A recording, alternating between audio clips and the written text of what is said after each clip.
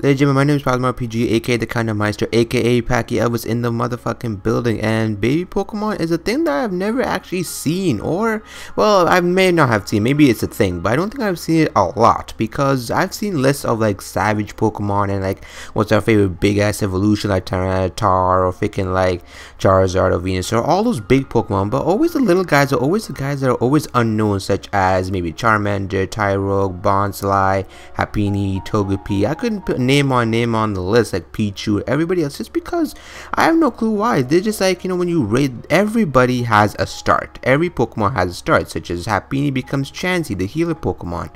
Togepi becomes basically Togetic, then Togekiss, the freaking like, I have no idea what Togekiss is, but whatever. Tyro becomes Hitmonchan or Hitmonchan, or Hitmontop. Bonsai becomes freaking Sudowoodo. It's just like, baby Pokemon are just the cutest things I've ever witnessed, and trust me, the breeder in me, just like, it looks they're just adorable. Come on, you cannot tell me they're not adorable. Which is one of the main reasons I do the video, and another one because I don't see this video or topic talked a lot, because it's always like, what's our favorite big Pokemon? Like, you know, we always talk about these powerful Pokemon, because no one ever plays the little cup tier, which is basically like these baby Pokemon, basically. So baby cup tier is what I call it, basically. So without any further ado or waste of time, ladies and gentlemen and others, I'll be naming my top 5 baby Pokemon.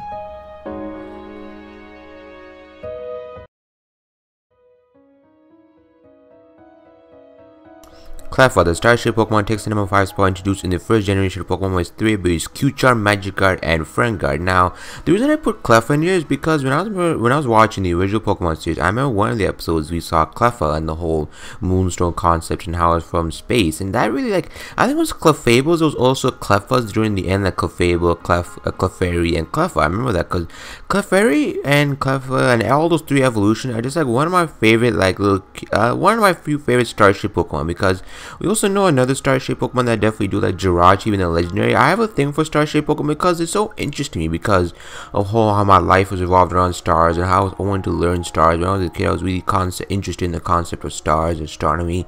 Not so much anymore. I was really interested in that, but I don't think today that I'm interested, because then whenever I look at Cleffa, it reminds me of the time I always used to research stars, and always like used to forget the constellations and everything. I don't remember the constellations anymore, sadly, but then that's the part that really interested me more, and how cute. Look, this is gonna be me going over how adorable this Pokemon is, so I don't think I'm a man for this video today. I don't think I'm a man.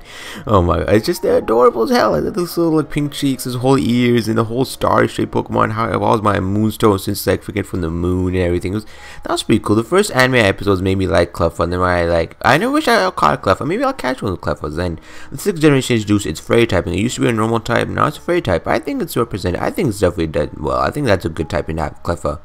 And now on to number 4.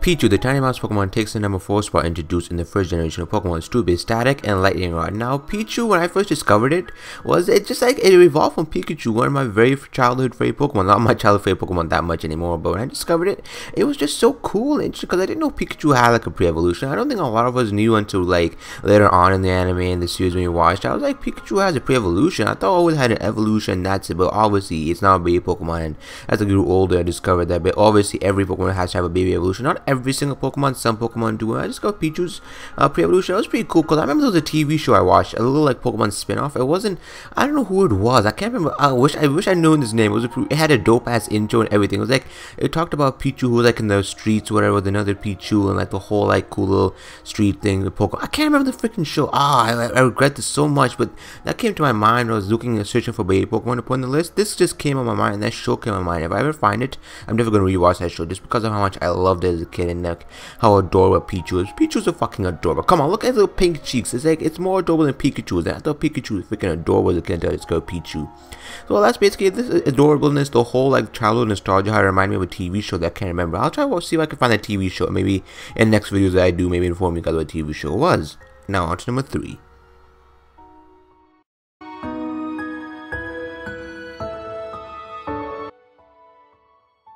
Happiny, the Playhouse Pokemon introduced in the 4th generation of Pokemon, comes at number 3 in this power's 3 abilities: Natural Cure, Serene Grace, and Ferngard. Now, the reason I put Happiny in this list is not really like a logical reason. It's just because I can't explain why I put Happiny in this list. It's just because of his freaking egg, like it holds like it's a freaking kangaroo holding its baby, whatever. It's just so adorable how it's a Playhouse Pokemon when it evolves into a freaking what's it called, Chansey. It becomes the healer Pokemon, which is used in Pokemon Center and everything. And I didn't know Chansey also had a pre-evolution. I hadn't heard Chansey had a pre-evolution. I was like, huh, I never knew. I thought that Pokemon just became like a full-grown like freaking Chansey. It couldn't breed or anything. It interested me so much, and how Happiny was just so strong and everything, because the animes like influenced a lot of this decision list. Because I remember the anime where Happiny was freaking strong. Like, you'd think it'd be weak because it's a baby Pokemon, but contradicted so by being the strongest thing alive. And also it's like how it holds his egg, just so adorable. Like, it's like the eyes, his whole like design, and like this is how cute it is. Just no good reason. No, there's no good reason. No manly reason why I put Happiny into this, just because how adorable it is. That's basically it. And on to number 2.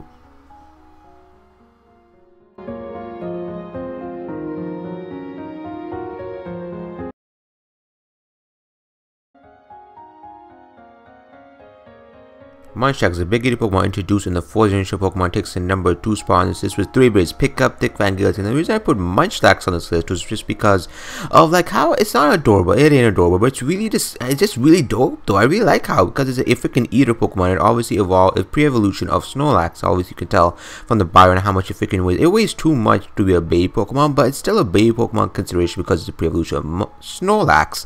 Now, when I was a kid, I always used to like always laugh at Munchlax. I used to eat everything. And now then I realized, like, why would I eat so much? I realized now, as like almost an adult, I eat a lot too. Whenever I eat, I always feel full. I always say I feel full like a Munchlax. So I always say that. Because just how satisfying it must be to eat a lot, to not feel full, and eat, sleep, and just eat, sleep, do your days like that. And plus, I didn't want to put all cute Pokemon. I want to be a dude as well. So I decided to put a cool Pokemon like Munchlax who just freaking eats everything in the sight and still can like run a bit fast. It's a cool ass Pokemon. I'll give it that. Snorlax is pretty cool in my opinion. Now on to the final number 1.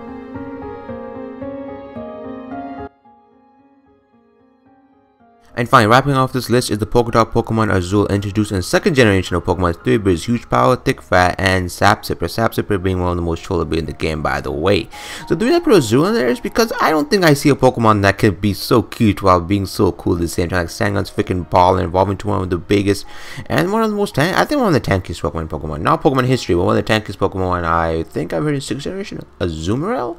Yeah, I think Azumarill is pretty tanky. I don't know, one of my friend's favorite Pokemon, Dumnex's favorite Pokemon, Azumarill. And I definitely do like Azumarill, and of course I love Azurill even more though. I don't know why, just its ears, like Mickey Mouse like ears, it's like polka dots all over, and it's how it stands on its freaking ball like a freaking like a circus animal. I don't know, it's just something about it. Like sometimes there are things in this life that you cannot explain why you like it, just you like it. Some people, other people cannot understand, and that's okay, because you can't really explain it to them, so they can't really understand it unless they experience it for themselves. So it's just how its overall its abilities are pretty cool in my opinion. How it's a normal fairy type. Azumarill is a fairy type. Azumarill, god damn it. Azumarill, the final evolution, I believe, is also a fairy type, a normal type, water and fairy. I thought Azurill would be a freaking water type. I guess it's a normal fairy.